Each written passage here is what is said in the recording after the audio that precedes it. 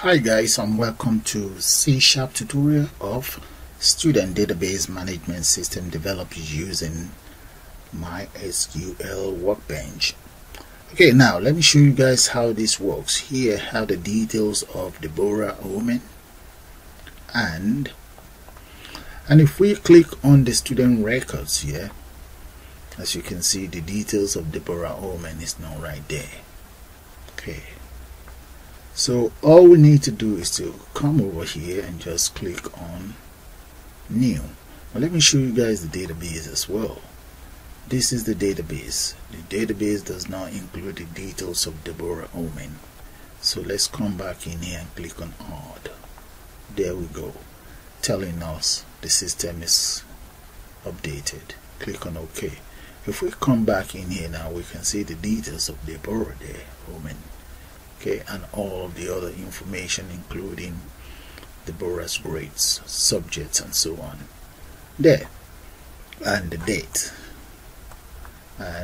as well right there. So let's come back in here to the university system itself. We can always reset if we want. If we click on reset, there we go, all the information gone. And one other thing is we can come in here to the student records in there and just click. If we click here, we can populate that apart from the guidance details.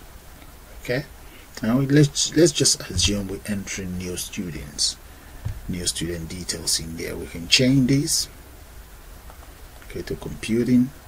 Let's see, let's go for games there, and we can also just change the course, the unit if we want. Just click on it and let's change the grades that we have on the unit, or you can enter a fresh new one. So in here I'm going to enter the guidance details. Let's assume the guidance is the sister, and the sister's name is Grace Johnson, and the name in here is Johnson as well. Let's change that to Johnson. And here we can just change that to Helen, and Helen's student details, we are meant to change that as well.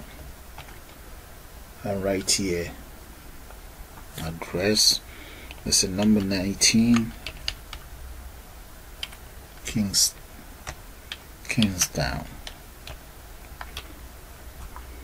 Female, date of birth, let's change that 2001, the month, and days, we change this as well. Telephone number, we can just change that.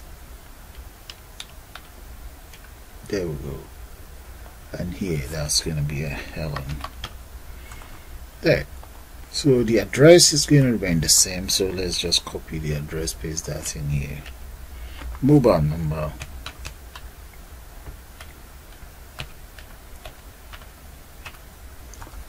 and the email. So come right here, we can just assume the email is Grace at there. That's it. So what we then need to do now to work out the result, we just need to click on result here. You can click on exit if you want. No, we need to enter all of these details. We need to populate it straight into the student records here. As you can see, her details is now there, Helen's details is now there, and we don't also have Helen's details on the database itself.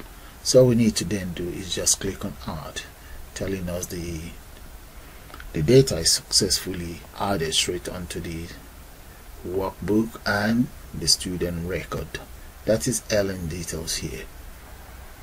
And just for your information guys, this is just an overview. I'll see you with the full tutorial.